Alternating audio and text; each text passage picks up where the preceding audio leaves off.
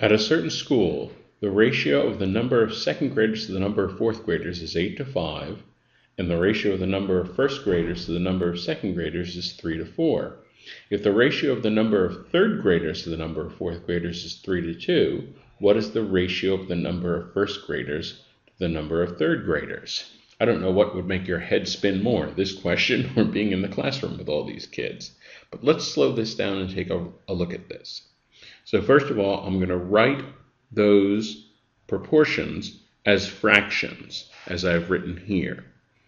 Now notice, if I look at just these first two, I have second graders in the numerator here and second graders in the denominator here. And I'm not really interested in having second graders as part of the answer, so I'm just going to multiply these two. So second over fourth times first over second, that equals 8 over 5 times 3 over 4. Second cancels. This will be my ratio of first to fourth. And this equals, I'll cancel a factor of 4 before I multiply here. This equals 6 over 5, the ratio of first graders to fourth graders.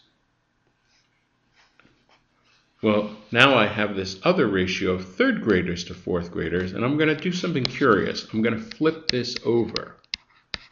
The ratio of fourth graders to third graders is 2 over 3. I'm doing this, first of all, because I notice I have fourth graders on the top here and on the bottom here, and I'm thinking if I multiply those fractions, they'll cancel. And also, what I want is first graders in the numerator and third graders in the denominator. That's what the answer is actually asking for.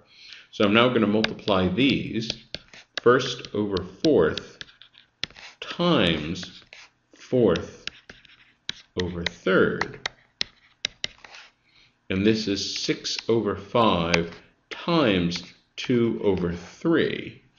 Now the fourth graders cancel. What we're left with on the left side is the ratio they've asked for, the first graders over the third graders. And again, I'm going to cancel before I multiply. 2 times 2 is 4 over 5. The ratio of first graders to third graders is 4 to 5. And this is answer choice E.